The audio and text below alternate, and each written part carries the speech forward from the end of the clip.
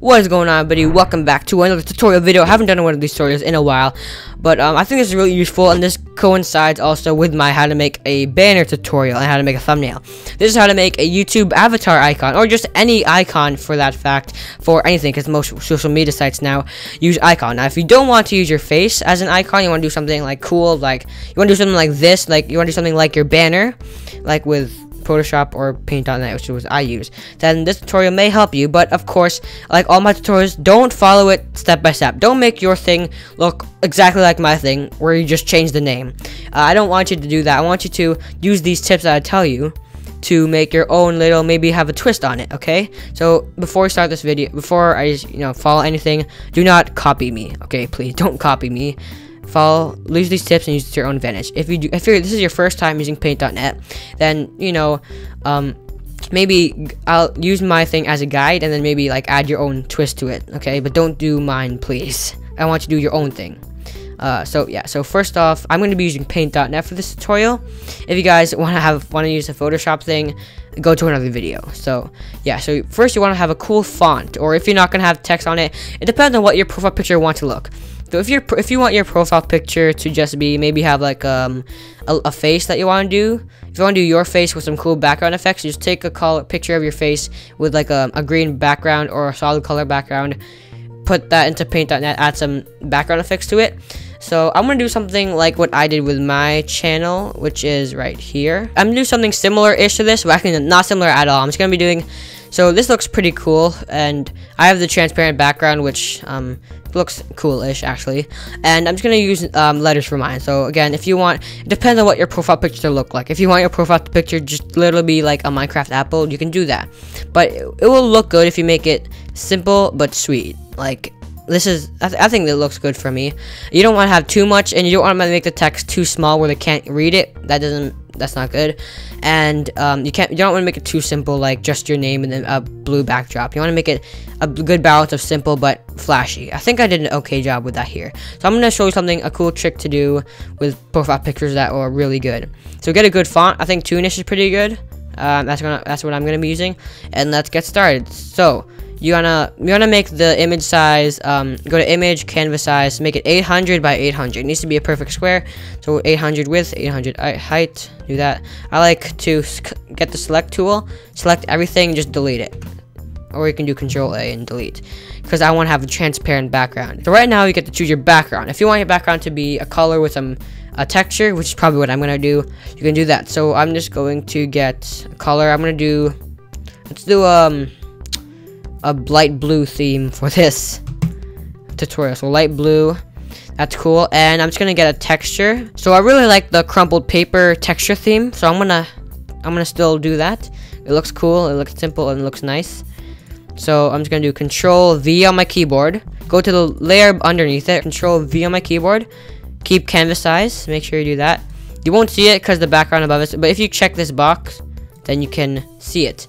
So I'm just gonna do, oh, you can't move it around anymore. So I'm just gonna do that. Check it again to enable visibility. If I'm going too fast for you guys, you just double click the layer, and where it says mode, change it to multiply. It looks really good. You can change the opacity if you want to make it light blue or something like that.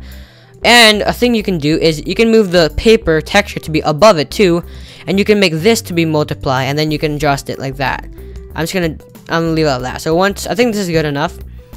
So, and if you want to merge these two layers, which I suggest you do, you just go on the top layer, press this little button right here which says merge layer down, and then bam, they're all in the one background layer. So a cool trick I like to do is you make a smaller square, or hold shift to make it a perfect square.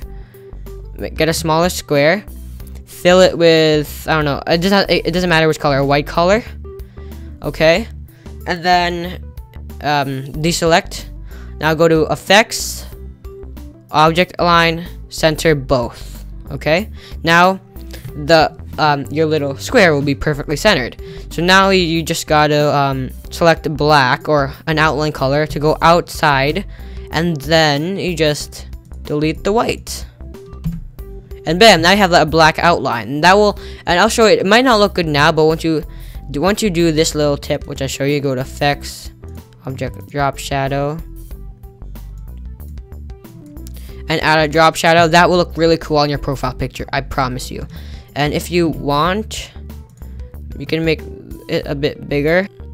You can just, you know, readjust the size to whatever you want. I think that's a pretty good size. You can even make the outline white if you want, which might be better. So just put lightness all the way up to make it white. Whatever you want. I think white. I think I'll go with the white for now. Change the. What do? You just go to effects. Then you go to adjustments, hue/saturation, or you can do Control, Shift, and U on your keyboard to bring this up. So yeah, now once you've got that, I'm gonna merge these two layers so we have the background all fine and dandy. So now I'm gonna make a layer in the middle of those two, and I'm just gonna add my text. So I'm gonna go to my Toonish font, and I'm gonna type in JTO. That's really small, so make the size bigger. I'll make the size as big as it can go. Okay, so you can see it better. Bold it. Okay, I'm gonna bold it. Yeah, sure. That looks good. And make its color. Actually, no, I'm gonna make its color white for now. So then I can select it, and then I can add a gradient to it. If you click the gradient tool, once you've selected your text, click the gradient tool here. You don't have to do this. It's just advanced stuff that I probably am confusing you with. So I'm just gonna do. You can make it any color you want. So I'm just gonna make it a gradient like that because it looks cool for me.